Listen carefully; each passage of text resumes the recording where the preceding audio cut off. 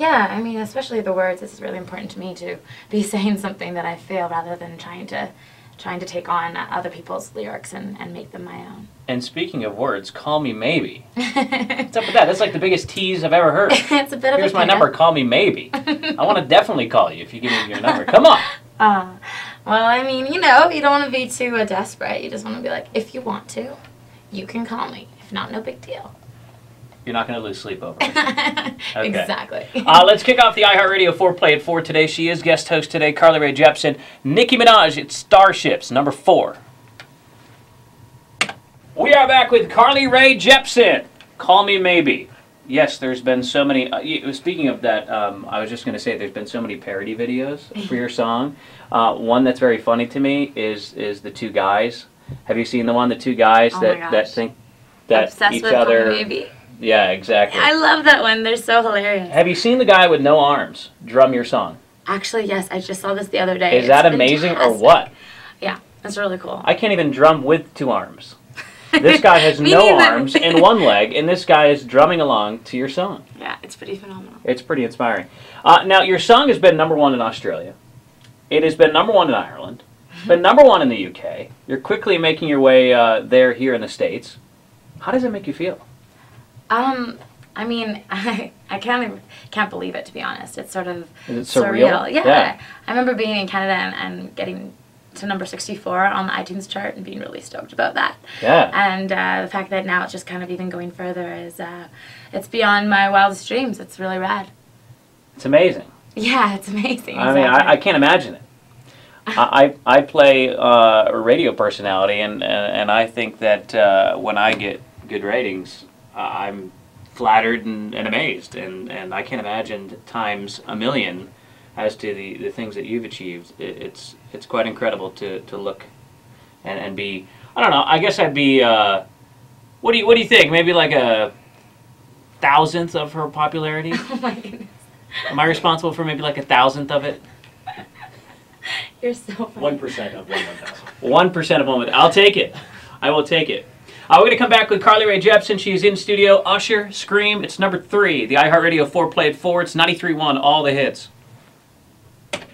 Usher, Scream, number 3. The iHeartRadio 4 at 4. We are in studio with Rae Jepsen, who last night performed on the Billboard Music Awards. Did a fantastic job, by the way. Thank you. How important is Justin Bieber's existence to you? Oh, pretty important, right? He's like the main reason why I'm like even here talking to you today. How did that all happen?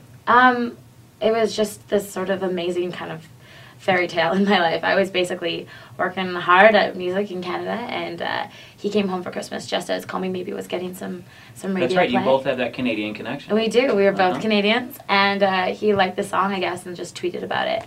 And every week he would kind of do some online sort of just like push, and I had never met him. I didn't know where this was coming from, but a month later him and Scooter Braun contacted me, and it just kind of, the song started to erupt, and they signed me to their label for the rest of the world, and I was like on a press tour like and literally a week after. No, exactly. It's been go. It's like I pressed the go button. It's been crazy. Nice. There's no pause button, by the way. Oh, is there There's only a stop button, so just keep going. Fun, we are young. It's Rae Jepsen. We're going to come back with the #1 song and more from Rae Jepsen next. It's the iHeartRadio 4 at 4. 93.1, all the hits. We are up to the #1 song. And by the way, people can win Pitbull tickets on the iHeartRadio 4 at 4 today, Carly. Hey, hey. Pitbull and Havana Brown. The show is in August at the Red Rock Resort, and we are going to get you there. Carly will give you the cue to call in just a few seconds. A couple more questions for you before we let you go. There are these potato chips in Canada, and I must mention these chips because I have really dear friends from Canada, and every time they go to Canada, they bring back these cases of these Lay's ketchup potato chips you can't get here. They are delicious. It's like crack. It's like crack, but in potato chip form. Well, hey. And it doesn't have the side effects. We have our secrets. It's unbelievable. Why don't they have them here? You know, Canada is just, you know, we've got it going on. I got to write to someone because I tried them, and you know, it's almost worth booking a trip to Canada. It's an acquired taste. Sometimes they're delicious. I love ketchup. Not love at first bite, but I mean. I love ketchup. You do? I'm that weird person. Everybody calls me weird because when I get hot dogs, I have just ketchup on it. And everyone says, that's so weird. You don't put mustard or relish or anything else. I said, no, just ketchup. I love ketchup. Favorite candy bar, Carly Rae Jepsen? And don't give me a Canadian candy bar that we can't get here, okay? All right. I really quite enjoy a crunchy.